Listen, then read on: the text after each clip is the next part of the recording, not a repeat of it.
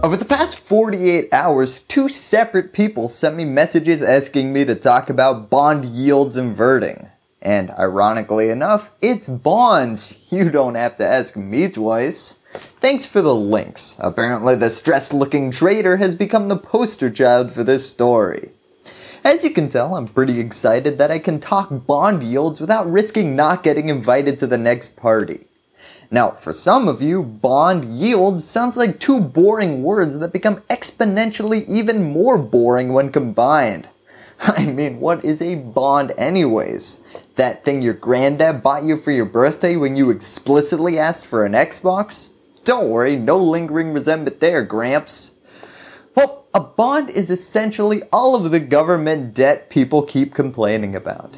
Every time the taxes can't pay for everything that they promise people, they turn around and start selling IOUs to the highest bidders. So why would someone buy an IOU from the government? Well, sometimes it's because of a huge marketing campaign that probably put the government even deeper into debt. More often though, it's because the US government has never defaulted on its IOUs, so you're probably gonna get your money back.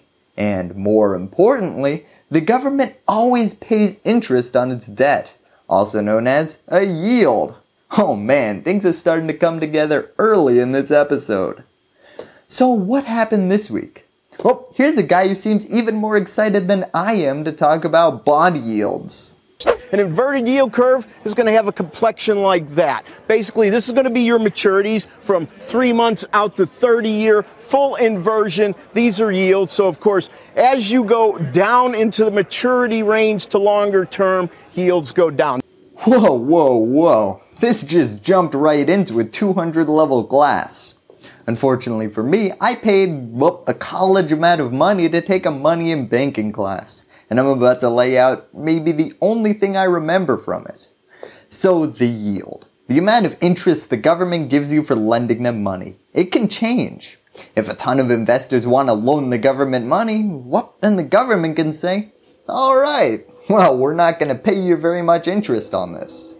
On the other hand, if everybody's saying, yeah, we don't want bonds right now, I'm going to roll the dice, buy some stocks, and make some risky investments. Well, then the government's gonna have to pay quite the premium to get the money they need to balance the budget for that fiscal year. As Investopedia says, Treasury bond purchase prices are determined by the supply and demand for Treasury debt. Prices are bid up when there are more buyers in the market. For the purposes of what we're talking about today though, the more bidders in the market, the lower the yield on bonds.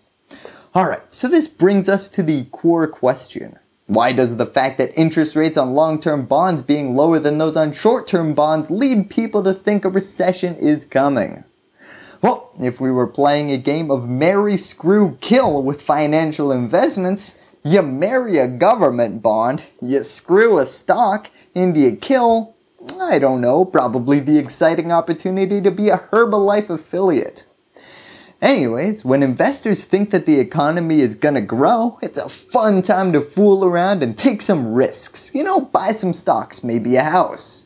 When investors think that, I don't really think the future looks that great, well, then they start putting their money into long-term government bonds.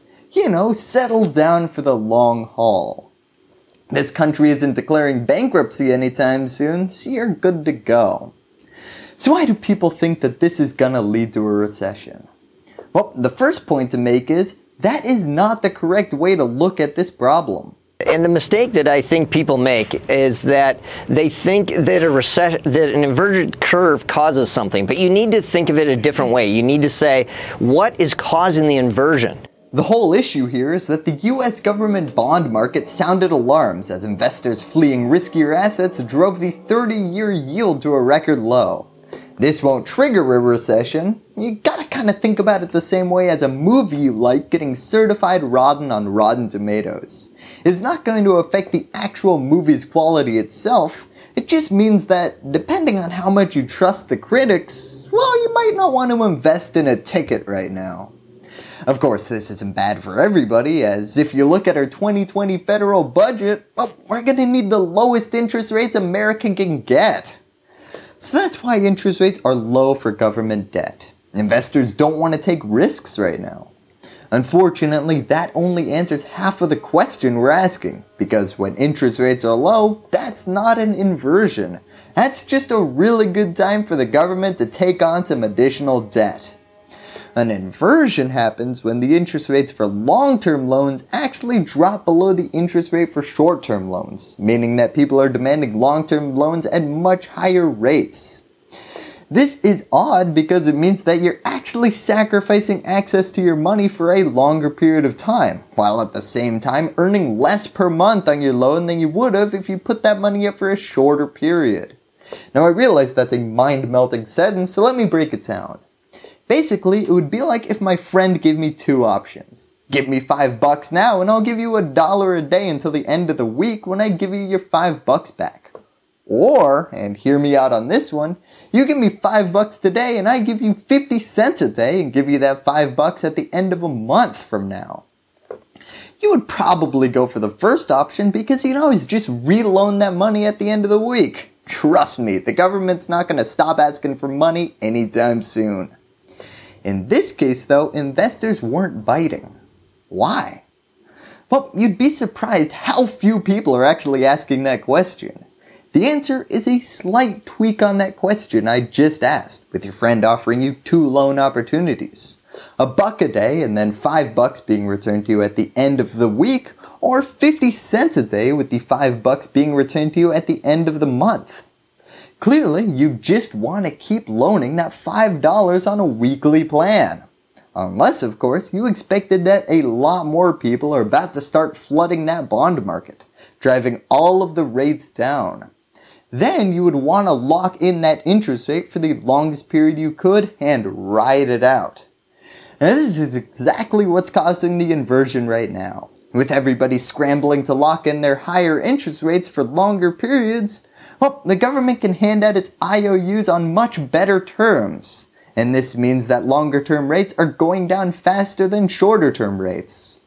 Now before I go, there's one final piece to this puzzle that reveals a lot. Last week. Now that might sound weird, but take this coverage of the Treasury's auction for 10-year bonds that happened on August 7th. There's no way this auction was going to go well, and it didn't go well. $27 billion, first offering. We usually have two reopenings thereafter. $27 billion, 10 years, 1.67 was the Dutch auction yield. Yeah, nobody wanted them. As Bloomberg reported, what's telling is that Wednesday's auction of $27 billion in 10-year notes by the US government was a dud, which wasn't what one would have expected if bond traders really thought a meltdown was at hand. So that's odd. It's almost like Wall Street traders haven't yet achieved clairvoyance. What happened there? Well, we're not really sure. And then people started saying, wow, that really failed. It's really going to put a spotlight on the government sale tomorrow, Thursday, of $19 billion in 30-year bonds. That'll show what Wall Street thinks of the economy. And I think you know where I'm going with this one. Although, nope. Because investor demand for $19 billion in the latest 30-year bonds on Thursday turned out softer than expected. I mean, look at that title from last week. US bond yields rise as Wall Street rebounds. This all happened after the threat of a currency war and all of the crazy economic trade war activity that happened recently. The biggest difference between today and last week is people want bonds now. Over the past year, interest rates have overall been trending downwards, so demand is up, but as one reporter put it, I think if you're a trader, you're just following the wave. It goes up, it goes down, and you go with it. If you talk to lenders, if you talk to people across the country, the economy's doing okay. You look at the economic statistics this morning, the economy is doing okay. Doesn't describe what's going on in the market, so we're pretty much ignoring the fundamental data and just watching headlines and following technical levels like can 2% hold on the 30-year Treasury note. I'll take exactly how someone would describe a bubble for 500, Alex. The issue really only started 3 days ago, with people saying bad European and Chinese data were the trigger for the global bond rally.